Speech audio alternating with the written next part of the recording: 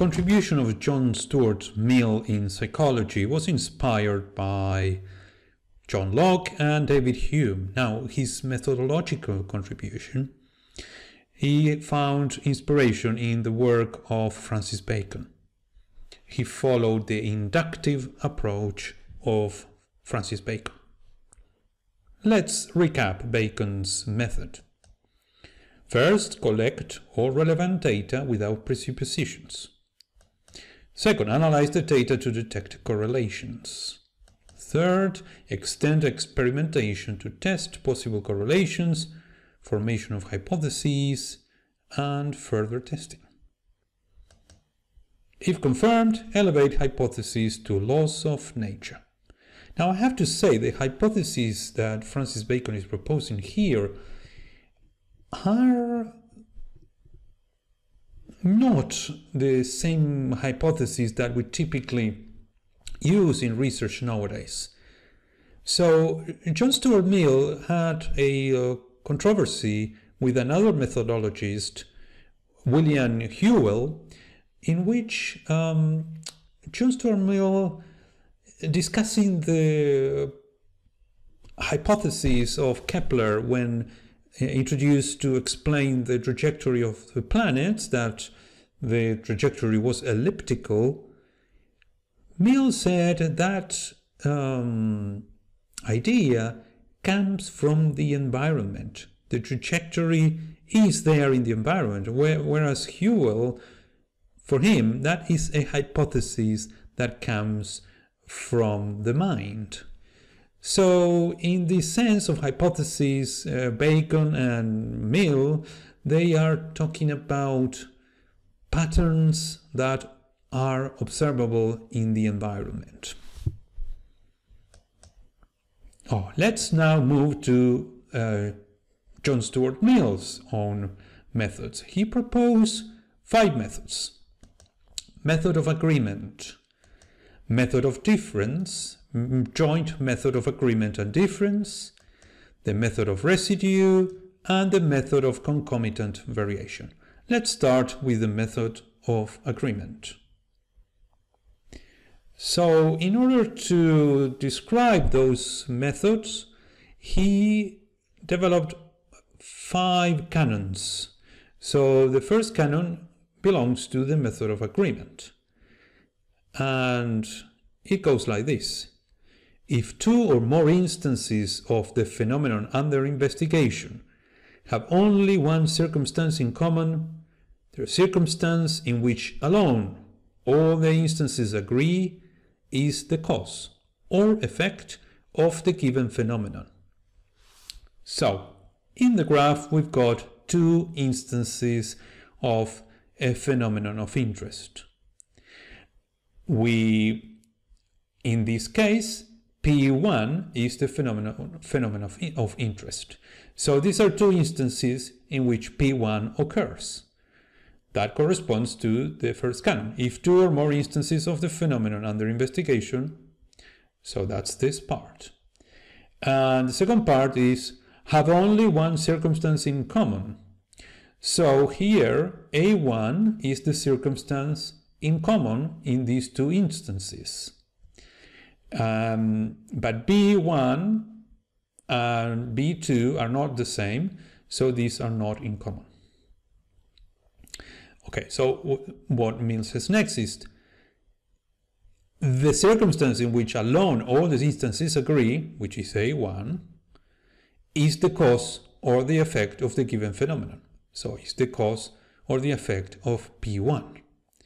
Let's illustrate this with an example. So in the first instance, we've got a class in a school, class 1, and the teacher is quite knowledgeable. So the teacher being knowledgeable is what we call A1. And he is also charismatic. And being charismatic, we call it B1. And their academic performance of the students is high. That's P1, which is the phenomenon of interest. So we've got a class in which the academic performance is high, we've got a knowledgeable teacher, and we've got a charismatic teacher. Now let's see another instance of the same phenomenon. So the phenomenon is that we've got a class with high academic performance. So this is the second instance, is class number 2. It also has a knowledgeable teacher, and this teacher is non-charismatic. Now their performance is high as before. So in this method of agreement, A1 and P1 occur together, and B1 occurs in one instance, and we can say B1 is the cause of P1, but because we've got in another instance P1 without B1, then B1 cannot be the cause, B2 cannot be the cause because B2 is here and it's not there, and we still observe the phenomenon. So now Mill says something very interesting. What he says is that circumstance A1 is the cause, but it could also be the effect. So let's illustrate this with a connection between A1 and P1, but we don't have an arrow because we cannot establish causality. So it could be the other way around. It could be that the phenomenon P1, which is the class has high performance, causes E1, having a knowledgeable teacher. So it could be that the authorities of the school put the students with high performance with the teacher that is quite knowledgeable. So it's not the teaching of the teacher that caused the high performance. It could be, but it could also be that the performance of the students influenced the teacher who was assigned to that class.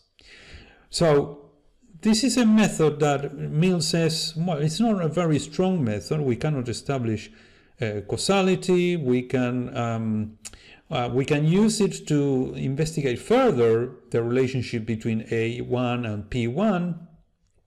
Also, we need to try more instances in which we've got other variables like let's say C1, something else, but we have C1 and then C1 is not there, like C2. So we have circumstances in which we add more instances in which we add more circumstances, and we want to identify the circumstance that is always there, and with many other circumstances, and that circumstance that is always there when the phenomenon occurs, then it has to be related. It could be the effect or could be the cause. So let's move to the method of difference, and the method of difference was the method that Mill said it was a very strong method. It was much stronger than the method of agreement. Okay, so the second canon is related to the method of difference. It goes like this. If an instance in which the phenomenon under investigation occurs and an instance in which it doesn't occur have every circumstance in common save one, that one occurring only in the former, the circumstance in which alone the two instances differ, is the effect, or the cause, or an indispensable part of the cause of the phenomenon. Okay, so let's go by parts. If an instance in which the phenomenon under investigation occurs. So now the phenomenon under investigation is called P1, but it's different than in the previous case, but we've got P1 here. And an instance in which it doesn't occur, so the second instance is here, P1 does not occur. So that's reflected in this graph. Have every circumstance in common save one. Okay, so the two instances have the same circumstances in common save one. So we've got A1 and Q1 there, and A1 and Q1 there, and one circumstance is not there. So B1 is different than B2. Okay, so basically the idea of this method is that we need to have circumstances in which are the phenomenon occurs, P1, and one where it doesn't occur, P2,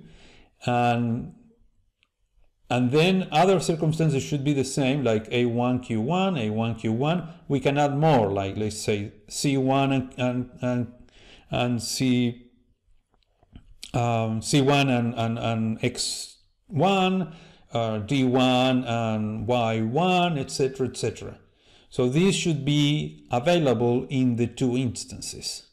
But there should be one that is not is in one of the instances, but not in the other one. So this is the case of P1. It's here, but not in there. He then says that the circumstance occurring only in the former, so that means B1 is occurring in circumstance 1, in instance 1, but not in instance 2, is the effect or the cause. And then he adds, or an indispensable part of the cause of the phenomenon. We talked about these when we saw the causality ideas of John Stuart Mill, and he mentioned that sometimes the causes are a conjunction of things, not just one thing. So that's what he's referring to here. So basically, let's see one example here. In the first instance, we've got class 1 has a knowledgeable and charismatic teacher. So knowledgeable, we say A1, charismatic, B1, and their academic performance is high, that's Q1, but that's not the phenomenon of interest in this case. It was the phenomenon of interest in the previous example, but not in this one. And the student satisfaction, this is the phenomenon of interest, is high, that's P1. Okay, now in second instance, we've got class number 2 has a knowledgeable teacher, A1, high performance, high academic performance, so that is exactly the same as before. But then we've got a non-charismatic teacher, B2, and we don't observe a high satisfaction in the students. We've got low satisfaction. So phenomenon P1, high satisfaction, does not occur. So he says the instances, the circumstances that were different